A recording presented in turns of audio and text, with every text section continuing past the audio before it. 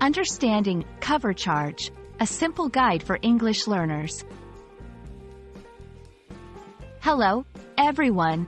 Today, we're going to explore a common phrase you might encounter in English-speaking countries, especially at restaurants, clubs, or events.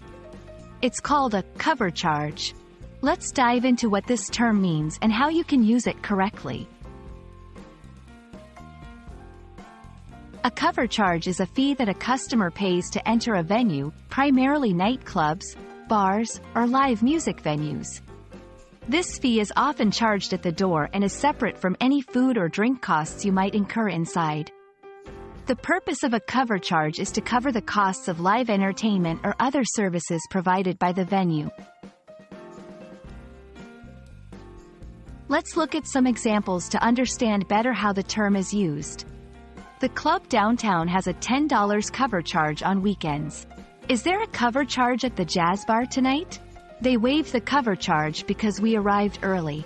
In these examples, you can see that the cover charge is usually a set amount and is often discussed in the context of planning an outing.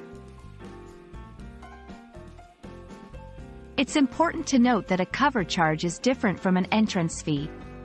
While both are costs for entry, a cover charge is specifically linked to venues with live entertainment or special services.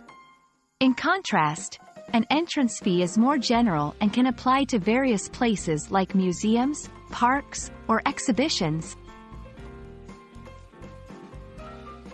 In many English-speaking countries, cover charges are common in nightlife. Understanding this concept can help you budget for your night out and avoid surprises. However, not all venues charge this fee, and it may vary depending on the day of the week or the event. I hope this video has clarified what a cover charge is and how it's used in English. Remember, it's a fee for entering certain venues, especially with live entertainment. Next time you plan a night out, you'll be prepared. Thanks for watching, and happy learning!